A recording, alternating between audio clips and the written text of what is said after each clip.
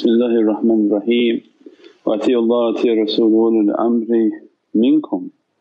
Walhamdulillahi Rabbil Alameen wa salatu wa salam ashrafil mursaleen Sayyidina wa Mawlana Muhammadan Mustafa sallallahu alayhi wa sallam. Madadakum wa nazarakum Sayyidina Rasul Kareem Ya Habibul Azim. Madad ya Sayyidi ya Sultan al-Awliya Shaykh al-Fayz al-Daghestani, Sultan Shaykh Muhammad Nazim Ma'ad al-Haqqani, Mawlana Shaykh Sham Kabani, Shaykh Adnan Kabani, Shaykh Muhammad Adil, Abd Khaliq al-Khushtawani, Sahib Zaman Sayyid Muhammad al-Mahdi alayhi salam, Ruhullah Sayyidina Isa alayhi salam, Sayyidullah Sayyidina alayhi salam, Thumma Sabaka Siddiq, Sayyidina Ummah, Sayyidina Uthman, Imam al-Hasan alayhi salam, Imam al-Husayn alayhi salam, Sayyidatuna Fatima alayhi salam, wa Sayyid wa Saddatina Siddiqeen.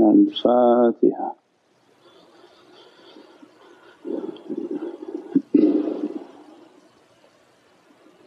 Ya Shafad ya Rasul Kareem, Habib al-Azim.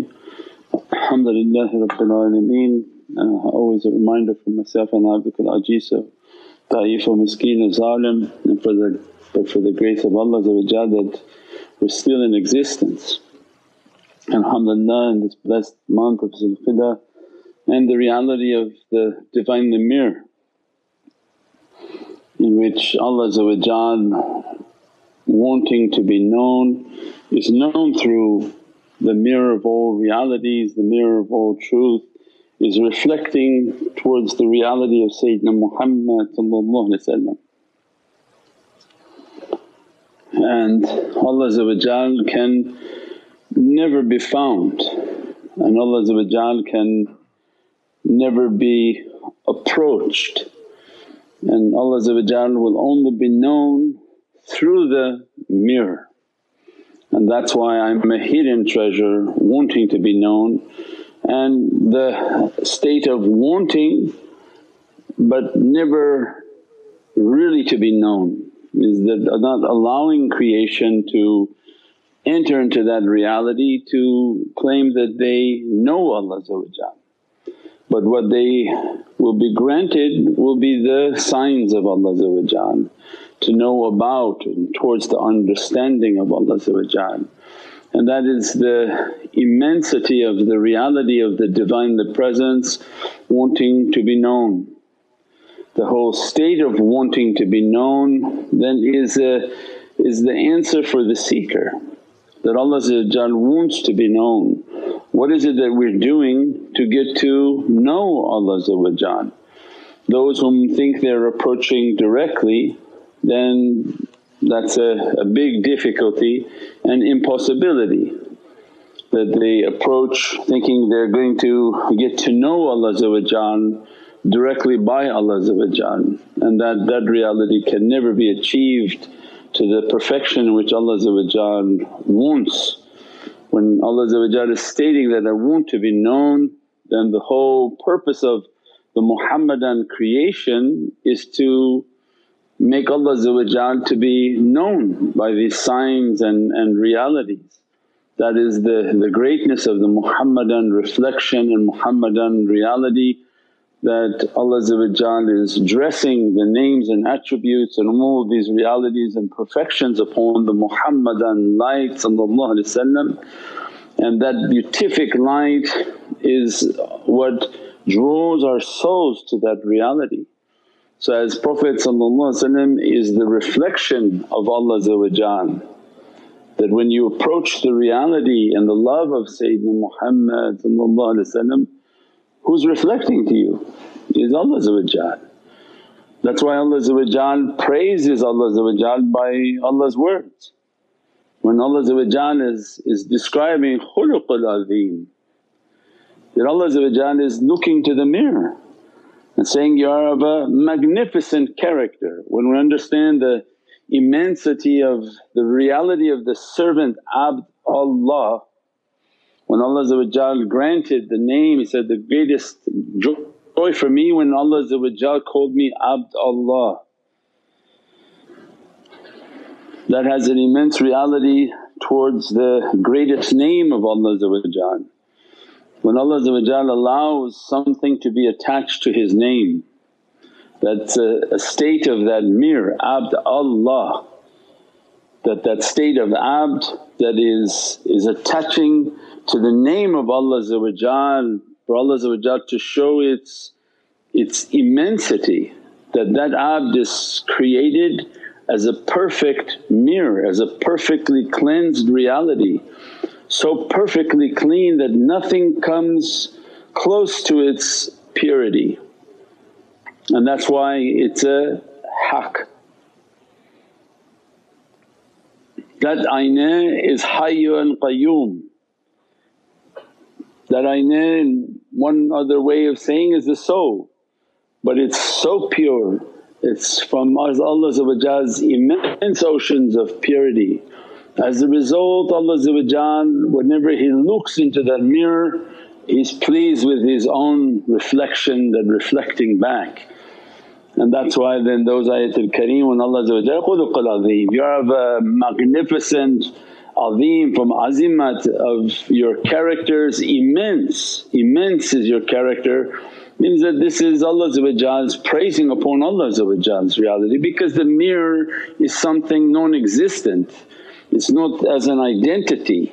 The abd is the servant of that reality, so then the mirror is merely just reflecting Allah back, so that in its purest state the mirror loses its identity. And that's why the turuqs are teaching us, lose your identity, because as long as you have an identity, so you stand in the presence of the shaykh, you're not reflecting the shaykh, you're reflecting yourself. And this path is about losing the identity, so that it's just a mirror in which is polished and polished and polished, and all that people can see is the reflection that coming through you, not you. That's the danger of dunya, is when the mirror is, you look to a mirror and you don't see a mirror, but you see the identity of that person, and that's where it becomes something that is of a lesser degree and lesser understanding. So what's the threshold of what Sayyidina Muhammad has sent for us was the perfect servanthood, that the aynah, the heinous, the identity of Prophet's individuality is like a transparent invisible mirror. And all that we love about the reality of Prophet is the reflection of Allah, and that's why they describe he's walking Qur'an. For us to understand the holy Sahabi were describing, what we know from Allah, we don't know anything from Allah, but what was reflected through the reality of Sayyidina Muhammad we know Allah. Because when we looked at Prophet at that time in the middle of the desert, what was our understanding of rahmah and mercy?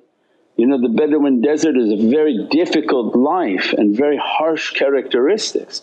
So the concept of rahmah and mercy and these names and attributes of Allah was not well known to the people. But they understood that when Prophet if we want to know rahmah, we looked at Prophet his character, how he judged people, how he brought the decrees and the laws of Allah with such an immense love and passion and compassion. By knowing Prophet we understood and we knew Allah. If this is rahmah that we see through Prophet then we understood the rahmah of Allah, because that was the reality of the aynah. The purpose of the mirror was to reflect his Lord. So the Prophets were the mirrors of Allah until the perfected prophecy. That's why we described that the holy hadith is a description of the mirror, that when they did their fard and then they came towards their voluntary worshipness, I became the eyes in which they see and they're seeing, I became the hearing in which they hear, I became the breath in which they breathe. That's the description of the mirror. When Allah is giving a hadith al-Qudsi is describing this mirror, they are so polished that they reflect my reality. When I look to them I reflect out. So when you come to the presence of the Prophets is as if you have been in the presence of Allah. And Prophet described to his companions, if you've seen me you have seen Allah, because Allah is seeing through my eyes, is hearing through my ears, is speaking through my breath. That holy hadith is the description of the reality of the mirror and the understanding of the mirroring. So when we want to reach to Allah, that's the adab, is then face the mirror. That's the highest level of respect and understanding for how can you find Allah. You're giving Allah a location, a place, a space. So the highest level of tawheed and understanding was that we are all searching for the reality of Allah. He inspires within our heart, then look to my mirror, look to that one whom I created to be known, and through that perfect reflection all creation is reflecting out. We said the truth which is Hayyul Qayyum, it's ever living and it's self-sustained by Allah. So in Arabic when we say Haqq, it stands for Hayy, for the eternal oceans of reality, and Qayyum, that the truth is only sustained by the Divinely Presence, and there is no human, no jinn, no creation that can sustain and power the truth. The truth is something from the Divinely Presence. So that Haqq is then that mirror in which Allah reflects all of creation, is reflecting through that mirror of Sayyidina Muhammad. When we understand that reality and really contemplate about that reality, then we understand the depth of what Allah has given to us is a tariqah. So imagine the one who has no tariqah, no understanding, they face just an emptiness, and no matter what their practice, what they do, what they're trying to achieve, it's nothing in comparison to the one whom their wujood is pointing towards the presence of Sayyidina Muhammad. It's something that can't be understood. So you imagine two people, one whom doesn't believe and understand and Allah didn't grant them this understanding. It's like they're facing just a closet with their practices, and with whatever benefit their practices have and whatever goodness they were able to achieve with their own hands and feet and ibadah, this is what they'll be dressed with. Versus the one whom Allah inspired on the path in which Allah wants to be known, and inspired you to come onto this path to get to know me. Then they teach you that your entire wujood, your entire presence is always facing Sayyidina Muhammad. Make your zikr, make your salawats, perfect your character, take away all these badnesses, take away anger, take away all these things, and then scrub. And every time the scrubbing comes, this reflection of Prophet is dressing the soul. Imagine with what dresses it's dressing. And when Prophet is teaching you that, make one praising upon me, Allah will send my soul to make 10 praisings upon you. That mirror now is praising 10 times in its oceans of eternity, that there is no beginning and there is no end. What praisings, what lights, what blessings are dressing upon the soul. That's why all these naat, and especially the Urdu ones, they describe, I don't know how I achieved this. Outside people can see, because outside people come across me and they say, oh you have so much light, you have so many blessings, there's something about you we don't understand. But the servant themselves, they know they didn't do anything.